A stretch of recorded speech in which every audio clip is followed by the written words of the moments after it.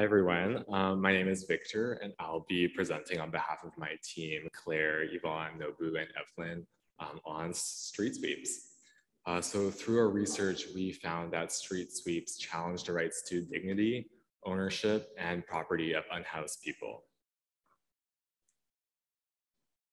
So what are street sweeps?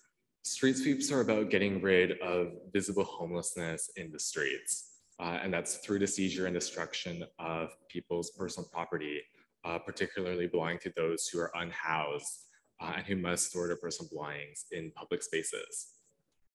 So in Vancouver's downtown east side, city workers and the VPD work together to perform sweeps, sometimes multiple times a day. And this is done by going down streets block by block with disposal trucks to clear the streets of people's belongings. Sometimes with only a few minutes notice. People have reported having essential things like IDs, sleeping bags, tents, mobility devices, and other highly personal mementos taken away due to street sweeps. So why do cities use street sweeps, and how are street sweeps justified? We've identified two main reasons: attractiveness and cleanliness. The first reason is the attractiveness of the cities.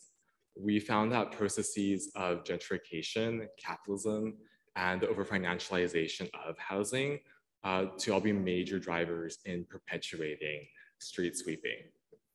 Because of the downtown east side's proximity to the downtown core, the government, investors, business owners, and residents, and other members of the growth machine advocate for street sweeping and the removal of homeless people because they feel that unhoused people negatively affect the attractiveness and livability of the city.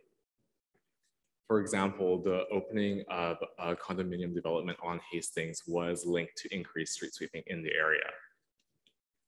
Another reason is cleanliness.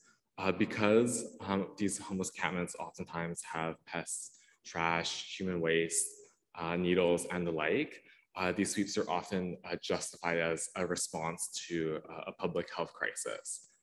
However, it is really important to recognize how services like adequate public bathrooms or proper waste disposal are often under-delivered in areas like the downtown east side to begin with. And so what are some of the consequences of street sweeps? Street sweeps are not very regulated.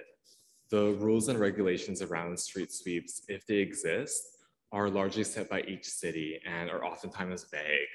So as a result, street sweeps can happen with very little notice, in poor weather, very early in the day, and this can place people, unhoused people, in situations of vulnerability and precarity if they need to suddenly gather all their belongings and find other shelter. With street sweeps, people have their ownership and dignity challenged through having their things raided and discarded. Personal possessions are not garbage. They are a way of building life and home and identity. For those who are unhoused, personal property becomes even more important and necessary for one's survival. And when these things need to be replaced, this takes up time and resources that could otherwise be used for other activities like finding housing, looking for jobs, taking care of each other, or even socializing. Possessions can also become commodities for some unhoused people because street vending can be a main source of income. Street vendors sell their goods on the streets, and street sweeps interfere with this activity and interfere with people's livelihoods and people's personal and economic agency as a result. Property relations involve vulnerability and privilege, and the street sweeps that happen in the downtown east side reflect the vulnerability that is created for those who are unhoused. So what are some solutions to street sweeps?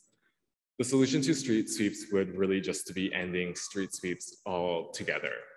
And this would have to occur at a policy level within the city of Vancouver or at other levels of government. There's already been a lot of push to ending street sweeps by organizations and residents.